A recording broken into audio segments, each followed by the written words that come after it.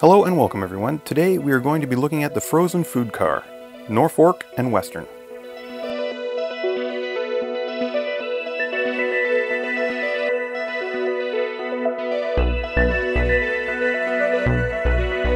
Alright, let's open it up and see what we got for parts.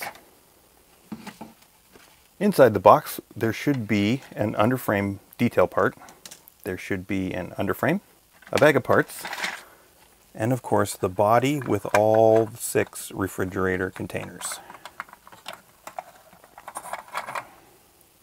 There will also be a weight and instructions. Inside the bag of parts there should be 2 trucks, 2 screws for the trucks, a brake wheel, 2 horn and hook couplers, which we will not be using. We will be using 2 KD number 5 hooks and springs, and 2 coupler box covers. Alright, for assembly, we're going to start with the underframe. Now we have the underframe detail part here, which is directional. All you want to do with this, just make sure there's no flashing on it. Same with the actual underframe here.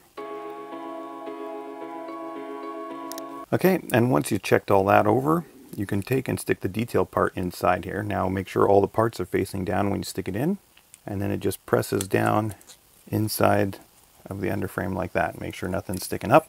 Flip it over and we can do our hooks now. We are going to use these KD number 5s. Put the spring in,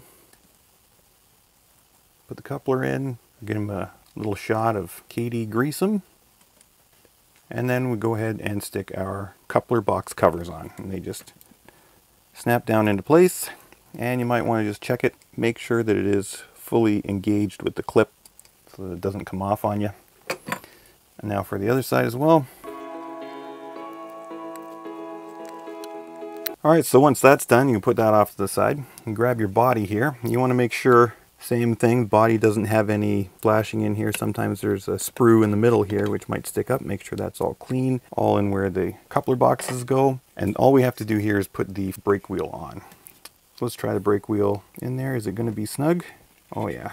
So as long as that brake wheel goes in there nice and snugly, you don't need any glue. We'll flip it over and we'll take our weight, which we have already painted, and we got to make sure that it's straight. We've already done that. Go ahead and stick it in. Down, make sure it sits down flat. Then we can go ahead and put our underframe in. Make sure the coupler boxes are all the way in, it's all the way down, and then we can go ahead and put our trucks on. Make sure you don't tighten them down too much, and make sure that the wheels are free. They're not going to bind up on you. Okay, there. Our gondola is essentially done. So we got to check for the height of the hooks, and then we can go from there. So as you can see here, we have our gondola on the height gauge, and as you can see here, the hook is definitely too low. So we're going to have to either change the hook or put washers underneath the wheels. But I think we're going to change the hook. So we are going to be putting in an underset shank hook. You can see the hook head is set a little higher on the shank than the other one. So after we put in the upper set shank hook, you can see there it lines up real nicely. Nothing touches. It's all good to go now. All we have left now to do is put in our refrigerator containers, and they just sit inside the car like so.